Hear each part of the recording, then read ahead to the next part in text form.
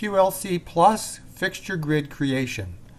So you'll probably find it handy when you're running the program to be able to see the DMX values that the software is actually transmitting out to the lights.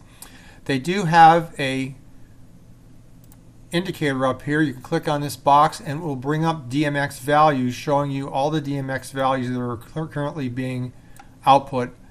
And the only problem with this is, since we patched in 1-to-1 100 fixtures, it's showing everything here. So being able to find what you're looking for, you can find the labels, but it's still a little bit kind of cluttered. So there is a better option to this.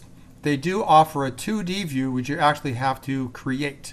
So click up here where it says 2D view, and you can add lights to this grid view so that you get a better indication of maybe what lights are coming off and on. I like to use this when I am running queues, just because it's a kind of a fail-safe way for me to look and say, okay, the lights that I'm expecting to come on are coming on, and the ones that I'm expecting to fade out are fading out. It doesn't give you numerical value printouts, but the brightness of the lights in the grid does fade up and fade down to kind of give you an indicator. But for me, it's more about just seeing, what lights are on where, so that kind of jives with what I'm looking at from the queue list. So this is fairly easy to do.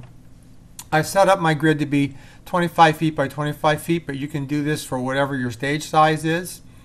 I've turned on labels up here, so when I bring my lights up, they're going to have the labels on them. And adding lights to the grid is very easy. Click on the plus here, and I'm going to scroll down and click on my front of house 1, hold down my shift key, click on front of house 6, and say OK, go ahead and add it. Now the way that it does this, it brings them all up in the upper left hand corner, and I'm going to grab this and drag it down. Now you'll notice this is front of house 6. Drag it down here and then drop it. One of the features that I don't like about this, as soon as you drop it, it gives you another menu over here that kind of decreases the size of this. So it's easily fixed though. Just grab this and open it up wider so you have a better view. Now I'm going to grab let's do this a little bit wider, my front of house 5, bring this down here, drop it down here. My front of house 4, drop that in here, my front of house 3, my front of house 2, and my front of house 1 light. There we go. And it is not a snap to grid, but at least it gives you some guides to like positioning your lights here. Now another nice thing about this is I can also put colored gels in here, so when I'm bringing up, the lights are coming on and off. Not only do they have the labels on them to distinguish what they are, which you can turn on or off with the label tool, but I can put colored gels in them to kind of help me identify, okay, those light blue ones are my front of house lights. Even if I might not be using a light blue gel in them, it's just kind of an identify thing. So I simply select the light like that, and I'm going to put in that color there. Unfortunately, you can't multiple select here. Maybe that's something they'll include in another version. Well, email Massimo and see if you can do something about that. But anyway, I'm going to add these gels to the lights, one at a time, as quick as I can go. And there we have it. Okay, so now when I bring up my lighting, I'm still in my functions menu, but you know that if I click on blackout, it's going to put that up on the stage. Of course, blackout is no lights in scene 1, and you see that my lights do come on. So it gives me an indicator that in scene 1, my front of house lights are on. Again, there's no numerical indicator to tell you what the intensity is, but at least you have an idea that, okay, that looks like it's correct. My front of house lights are on. Scene 2, scene 3, that they're out. Scene 4, the right stage 4 lights, looks like this one's been dimmed down a little bit, and these ones are totally turned off. And scene 5 looks like this one can back up. So you get the idea. Let me go ahead and add the rest of the lights from our setup in here.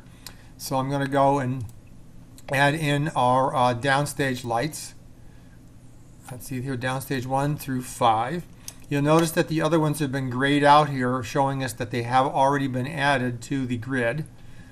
All right, those are downstage 5. Now there's only 5 of these, so we'll position these here. 1, 2, 3, 4, and 5. There we go.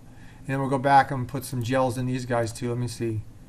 Select this one. Maybe we'll use like a yellow gel this time. That one there. Yellow.